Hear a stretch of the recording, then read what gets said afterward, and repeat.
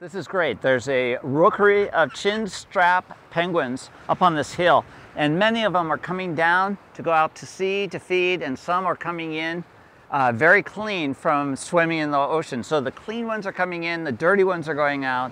And if I hunker down in these rocks with my camera off the tripod, I can maneuver ever so closely and have them walk towards me.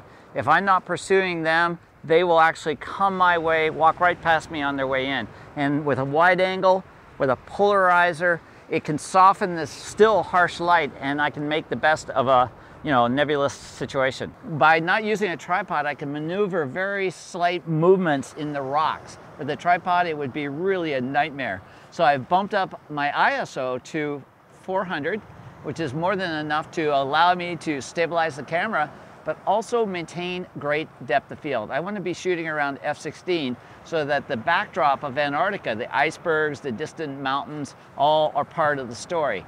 Virtually, I'm giving these chin straps a sense of place. And that's what this whole photographic composition is about for me.